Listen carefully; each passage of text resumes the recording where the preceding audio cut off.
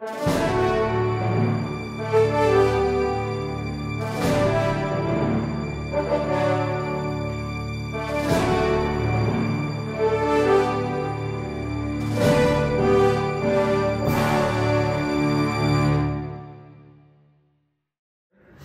everybody, I'm Elliot. I'm Liza. I'm Nicholas. This is Emre. And this is our ECE496 Capstone project, the walking Acrobot.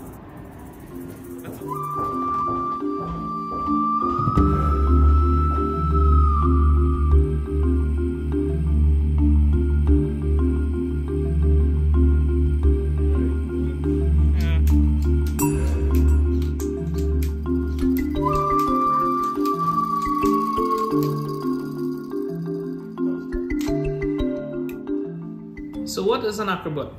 By definition, it's simply two links actuated by a single joint, enabling it to perform locomotion, or in our case, walking.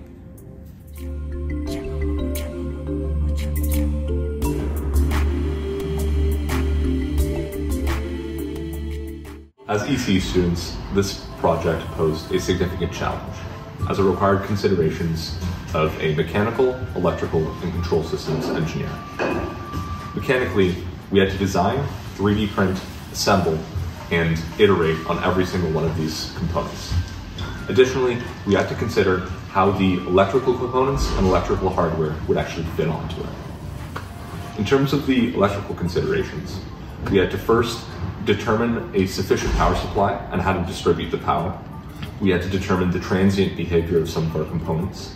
And then we actually had to design the circuit, align the components, and solder it all together. Lastly, the control algorithm, the brain of the robot. We started off with a simulation in MATLAB, which helped us determine the size, weight of the robot, and then how much torque it required to move. After that, we started working on the motion plan. And then once the robot was fully assembled, we tuned the parameters rigorously until the robot could walk with a consistent compass gait.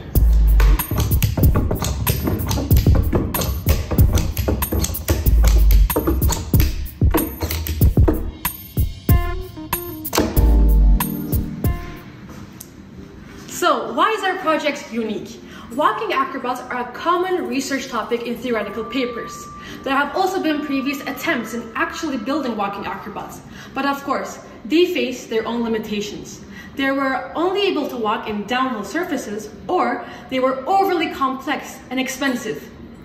Among a handful of acrobats, our Acrobot stands out for its simplicity and novelty. It prioritizes simplicity without sacrificing functionality. With just one actuated joint and minimal components, our Acrobot achieves effective locomotion.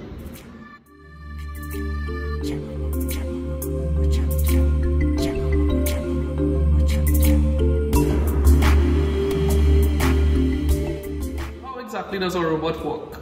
Let's take a look at this image right here to see all different phases of walking for the robot. So to begin, the robot initially begins stationary in step 1, and we then give it its first push, the external momentum. And the inclination angle is continuously measured, and once it hits a certain threshold, which we call theta I, the swing begins. Next, in step 2, when the swing begins, first before the swing takes place, we retract the swing foot solenoid to allow the leg to pass through without scuffing the ground, and then initiate the swing. So in step 3, during the swing, the internal angle between the robot's legs is continuously pulled and measured, and once it hits another threshold, which we call theta R, it reactivates the solenoid for impact, which next brings us to step 4, which is essentially waiting for impact. Once impact is detected from our robot, we move on to the next step, which is step 5, which is when the swing leg and the stance leg swaps from the controller's perspective, and the cycle continues. So in order to properly control a robot and have an adequate motion plan, we need to have controller feedback from all of the robot's angles. So in our scenario, it's Q1 and Q2. Q1 being the inclination angle and Q2 being the angle between the robot's legs. So in practice, how we actually measure these angles, beginning with Q1, we use time-of-flight sensors. Time-of-flight sensors are essentially an infrared laser which shoots a signal at the ground, wait for the signal to return to the sensor, and when it receives that signal, based on the elapsed time, it gives us the distance. So using these sensors, we used a polynomial regression, which we just took a bunch of data points and then measured them using this method. So that's how we measured Q1. So with Q2, the angle between robot's legs, we actually had to make modifications to our servo motor.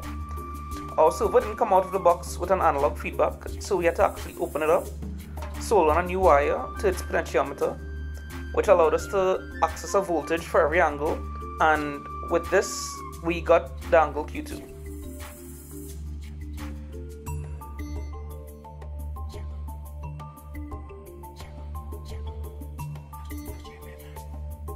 The Walking Acrobot is a robot that helps us understand how humans walk. It's used in research to learn more about movements and in medicine to help people recover from injuries. By copying the way people move, it can also help design better artificial limbs. This technology is changing how we improve walking and mobility for many people. So to summarize, our team embarked on a design-driven Capstone project focused on creating the Walking Acrobot. Our process unfolded through numerous iterations, beginning with conceptual designs on paper and progressively evolving through hands-on experimentation and refinement.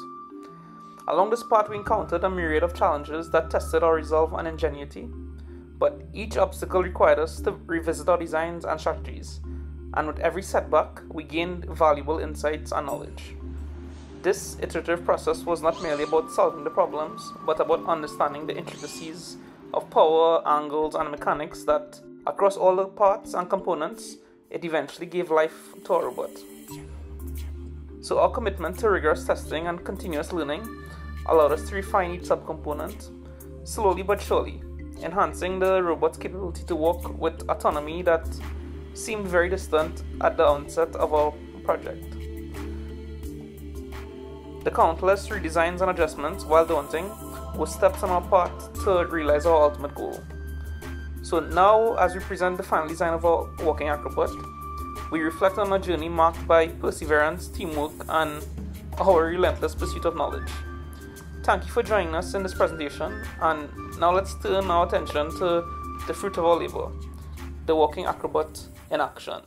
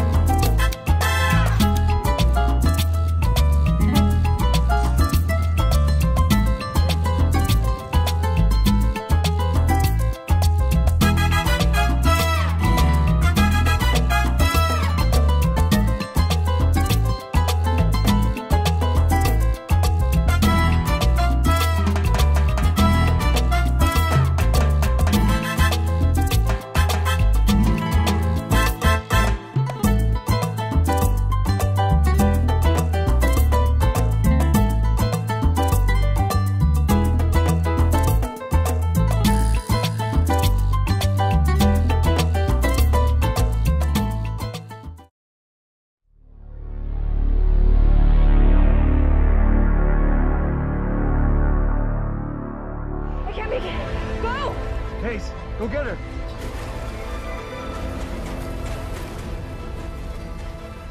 Go! Get up. Get up, Fran. Go, go, go! I'm not gonna make it! Yes, you are. Yes, you are.